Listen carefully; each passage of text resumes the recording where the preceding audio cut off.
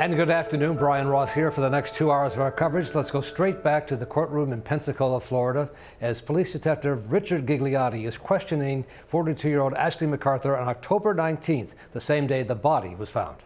What we're watching is what the jury is watching, which is a police interview with Ashley MacArthur by Detective Richard Gigliotti of the Pensacola Police Department. This is the third interview that they conducted that were trying to figure out what happened to Taylor Wright. This interview took place on October 19th, the same day Wright's body was discovered on property owned by MacArthur's family. We're joined here to talk about all this by Elizabeth Crotty, a former prosecutor yourself in the Manhattan District Attorney's Office, now in private practice. Yes. Let's talk about this. A lot of laughing going on. This is a murder case, but they're having a good time, or? Yeah, it is not your usual suspect interview. I think, you know, also too, she obviously thinks that she's being brought in to kind of give help to the case or give some sort of supplementary testimony. She doesn't really, I don't think, considers herself a suspect at this point. It is not in the demeanor or in the way she's talking or even in the way the police officers are acting. No.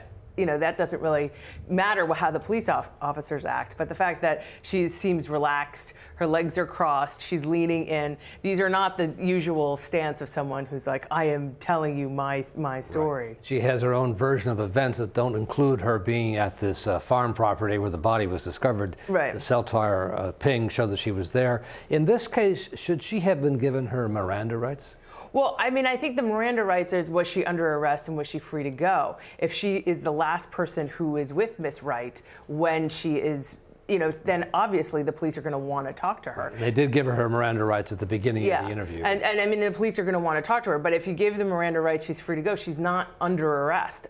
She's giving a version of events. I don't think this is obviously someone who didn't think that her version of events was going to come back to bite her. Couldn't be challenged. Yeah, exactly. Where she was, I don't think she thought she was remotely going to be a suspect at this point. All right, well, the judge has said this will last about an hour. We're going to take a break, and when we come back, we'll continue our live coverage of this trial in Pensacola, Florida. We're watching, along with the jury, the police interrogation of 42-year-old Ashley MacArthur as they confront her with the cell phone records from the tower that shows she was at a place where she denied being. Joined by Elizabeth Crotty here. This is the moment for her, right? I mean, this is the moment where I think she realizes, uh-oh, you know, all of a sudden my story doesn't make sense. And where she had been kind of giving very full answers, you finally started hearing, I don't know, I don't remember. So it's kind of like, I think, and she kind of went along this long, you know, story of what happened, and then you can see the officer going in and saying, well, do you know about cell phone towers? And you can see the momentum start to shift and build in a different direction. And it is the case whenever you have a cell phone, it sends off a signal to a tower, and that's recorded. Right. They can always place you somewhere as long as your phone is on. Exactly. And privacy is not really as you think anymore. And in this case, they go to the telephone company, subpoena the records, and they start to figure out that she did not tell the whole story of where she was. Exactly. And then I think they went over the timeline. She had done a job of telling the timeline, and then they started asking questions about the timeline. So I think in asking questions about the timeline, you can kind of see the holes in her story. I mean, if you have the cell phone records, it doesn't really take a lot to figure out that she's not been forthcoming. Right. And the point here for the jury watching all this is to see how she lied and got caught in the lie. Oh, yeah. I mean, I think, as we were discussing earlier, this is a very circumstantial case. There's no direct evidence of someone saying, I saw her do this. So when you have a circumstantial case, all of the surrounding facts become much more important. So I think this kind of goes to, well, you went into the police, you told a story, it didn't ring true. What is your defense now? Well, the jury will continue to watch this, and so will we when we come back from a break. You're watching the Law&Crime Network. And there it was. The video now is edited in the courtroom, but there you saw Elizabeth Crotty. Clearly, what did you do to her? I didn't do anything to her. Right. I mean, the confrontation came, finally. They had taken all the information, let her lay her whole story, the foundation of her whole story. They started with the cell phone tower. Then they started with the fictitious text, I need more time, or I need time alone.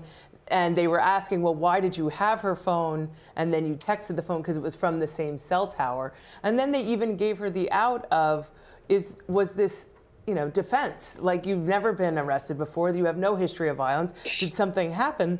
they gave her the out, and she said, "Oh, I don't know what you're talking about." So, I mean, I think it stands to reason why she is now on trial for murder and not, say, manslaughter. Right, in this case, and there the questions are going to haunt her, because I don't know, I didn't do anything to her. What did you do to her? She's dead, isn't she? I mean, she was a crime scene tech as well, correct? So I was waiting for her to ask for a lawyer. I mean, that's really where they say, well, what happened, and where was her phone, and why did you have it? At that point, I think it's better to say, where's my lawyer, rather than try and answer the question. At this point, yeah. Yeah, I mean, I did notice at the end of it, too, she tried to, I think, protect her boyfriend, Kyle, right, and said, oh, he didn't know anything about it, because the detectives had said they had talked about it. But I think that is really what you're... Right. And Kyle's her cousin, but anyway. Oh, sorry. The court will resume shortly, and we'll be back to it live in Pensacola after a break. Fascinating trial of 42-year-old Ashley MacArthur on trial for murder one. You're watching the Law and Crime Network. Stay with us. We'll be right back, and we'll go live to Pensacola, Florida.